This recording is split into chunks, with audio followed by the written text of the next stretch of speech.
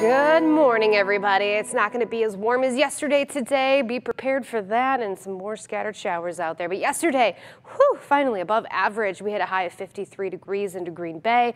We saw the heavy rain in the morning and then the sunshine in the afternoon and then a few scattered sprinkles out there later on in the evening. But in terms of rainfall, we picked up over a half an inch of rainfall here into Green Bay, over an inch further up into the northern areas. As you can see throughout the Fox Valley, about a half an inch generally speaking. Now, an area that really got hit, Duluth and on the north shore of Lake Superior with heavy snowfall. It looks like the middle of winter up there. They just got over a foot of snow across the north shore there, even into Duluth, the actual city, 7 inches of snowfall. Trees are sagging. It is a heavy, wet snow that was trying to melt, but of course they've got so much of it. It's not going anywhere right now, and they are still continuing to get hit along the north shore, Duluth, and into northwest Wisconsin from this system. It's also pulling in some cooler temperatures here this morning, about 5 degrees cooler than yesterday. We're back down into the 30s now, mid to upper 30s, better than the upper 20s and near that freezing mark into Minnesota,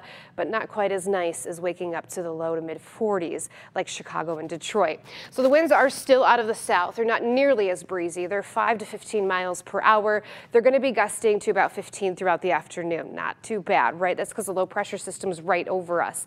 Things are going to change though as we cruise into this evening. We'll get into that in just a second. First of all, this morning it's overcast, it's cloudy, 6:23. We're going to see the sunrise out there, and it's 36 degrees outside into Appleton. Roads are just fine.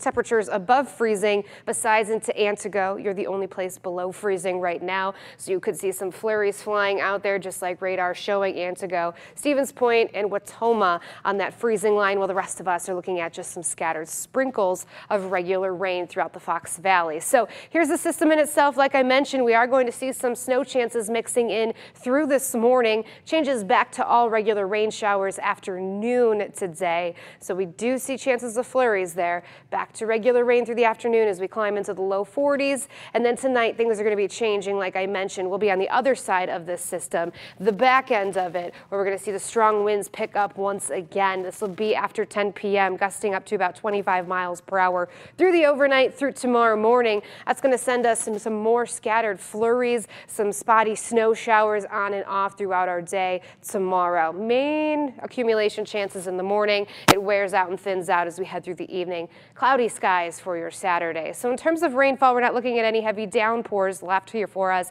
just a little annoying showers as temperatures stay cooler here today. Winds increase tonight. We drop below freezing. Snow chances arrive. No accumulations expected, less than an inch if it does happen. And of course, that'll be melting as we cruise into the weekend. So cooler tomorrow with highs only into the upper 30s. Saturday, we climb into the mid 40s and we keep going up and up and up. And yes, you are seeing those numbers correctly. I wanted to put a 70 on Wednesday. It is possible, but I'm going to go with 68 degrees for right now. Oh, we can't get too excited just yet. Exactly. So fingers crossed, everybody. Brittney, thank you. You're welcome. Coming up at 5:50.